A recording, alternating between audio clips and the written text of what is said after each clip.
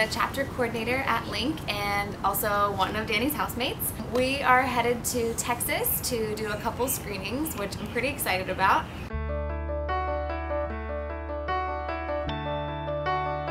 Right now we're going on a tour, going to Texas. I've never been there before. I can go visit nomads and I was hearing my stories. I'm so excited.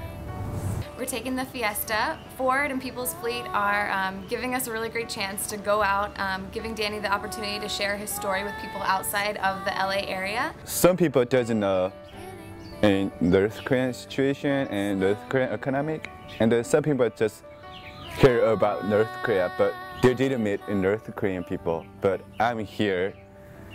But everything has changed.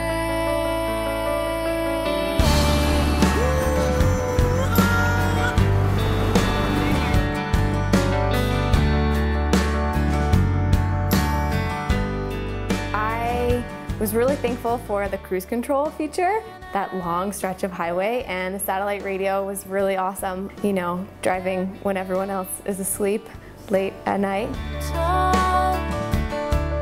I really enjoyed getting to see Danny on a horse for the first time and seeing how that went.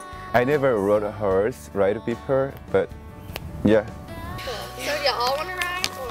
Primarily Danny. Yeah. Ford gave us that car, the Fiesta. Oh, we heard about that, yeah. Yeah, and they're doing some like online webisodes, like an online web series that kind of features LiNK and features Danny's story. Put your left foot in the stirrup and left hand on the horn.